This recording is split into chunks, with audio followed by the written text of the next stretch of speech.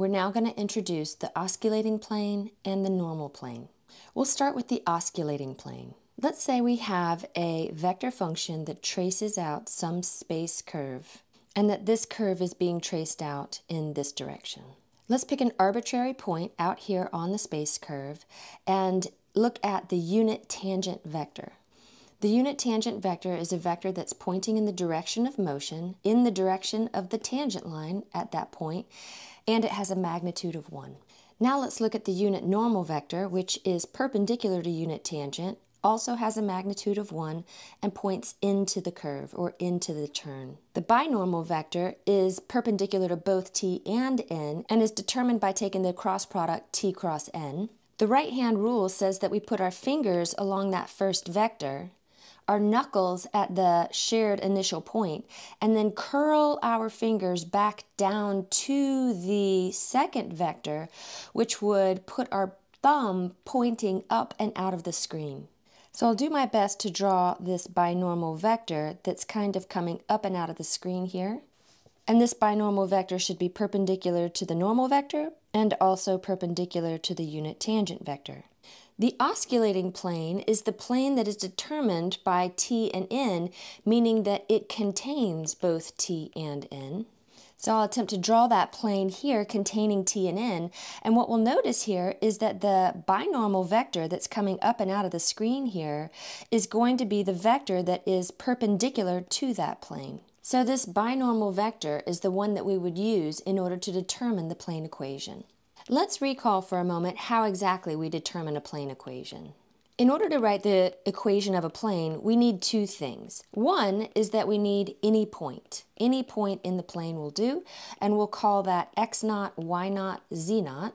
The other thing that we need is a vector perpendicular to the plane. Now, in the past, we've called this the normal vector.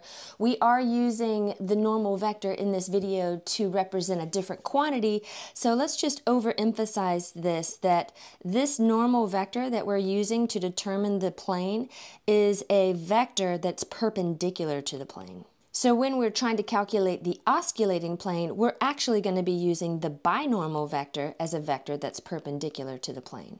So when we have a point in the plane and some vector that's perpendicular to the plane equation is going to be a times x minus x naught plus b times y minus y naught plus c times z minus z naught is equal to 0. So these are the elements that we'll need to find in order to write the equation of the plane that we're going to call the osculating plane. Let's also introduce the normal plane. Again, let's look at this space curve, this helix. Let's grab up this arbitrary point. The unit tangent vector is going to be pointing in the direction of motion. The unit normal vector is going to be pointing into the turn. And we said that the binormal vector is coming out of the screen. The normal plane is the one that contains the unit normal vector and the binormal vector. And in order to determine this plane, a vector that is going to be perpendicular to that plane would be unit tangent. So we've got a plane that contains the normal vector and the binormal vector, and this unit tangent vector kind of going back behind here. So I'll draw that as a dotted line indicating that it's kind of behind this plane, is going to be the vector that we choose that is perpendicular to the plane that will allow us to get that plane equation. So let's look at an example, and I have intentionally chosen a relatively easy vector function that has nice derivatives and magnitudes in order to be able to demonstrate the process. It's a relatively long process, so the easier the vector function, the better for our initial examples. In order to find the osculating plane, remember the osculating plane uses the binormal vector as the perpendicular to the plane vector.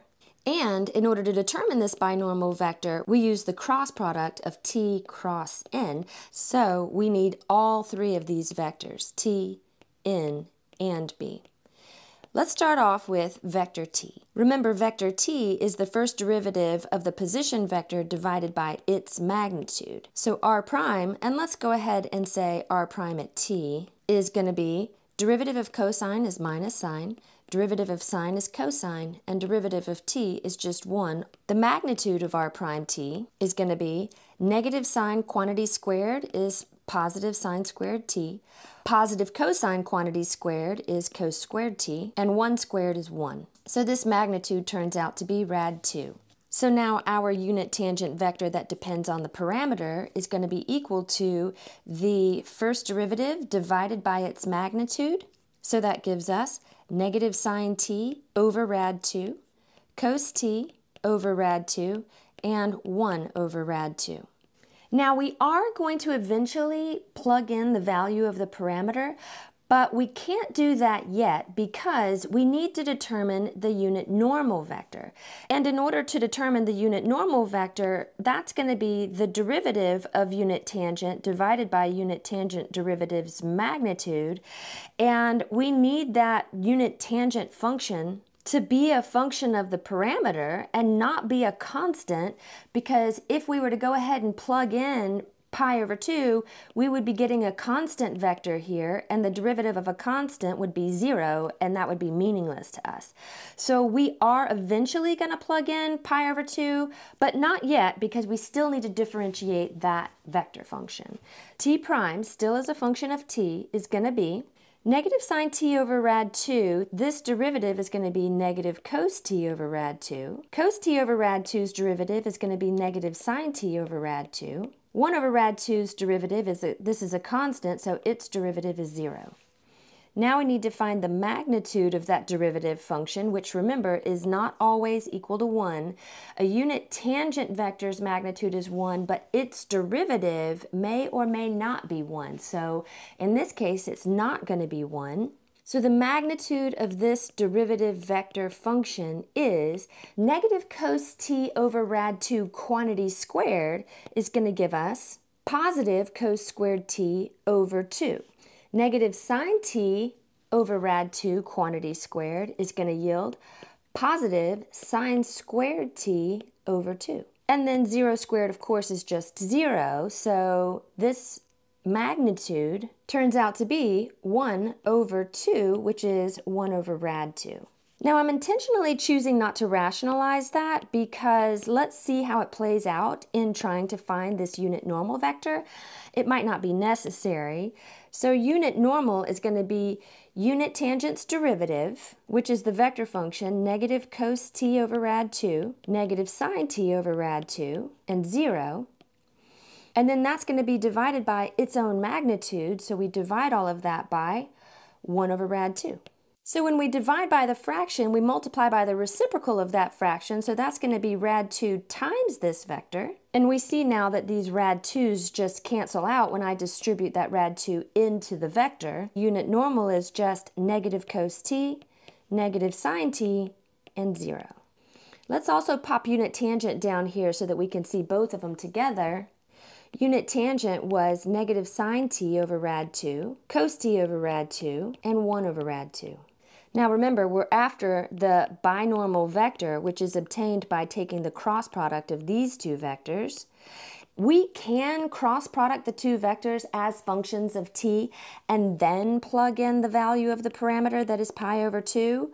But this is actually a good time for me to evaluate both of these at the parameter pi over 2. I'm no longer having to evaluate derivatives. Now I'm just looking for a cross product. So we're going to plug pi over 2 into unit tangent and into unit normal. And to do this, I always pop a quick unit circle up here. Pi over 2 is up here where the cosine is 0, the sine is 1. So unit tangent evaluated at pi over 2 is going to be sine of pi over 2 is 1, so this is negative 1 over rad 2. Cosine of pi over 2 is 0, so this is just 0.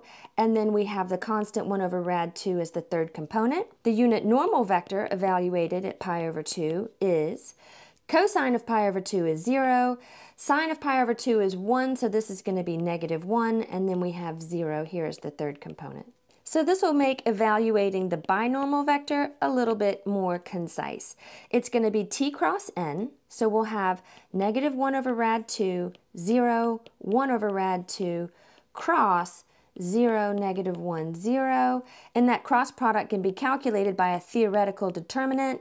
So we're going to look at ijk t cross n, negative 1 over rad 2, 0, 1 over rad 2, 0, negative 1, 0. So the I vector is going to be multiplied by 0 times 0, which is 0, minus negative 1 times 1 over rad 2, that's going to be plus 1 over rad 2. This next bit gets us subtract j times negative 1 over rad 2 times 0 is 0, minus 0 times 1 over rad 2, also 0.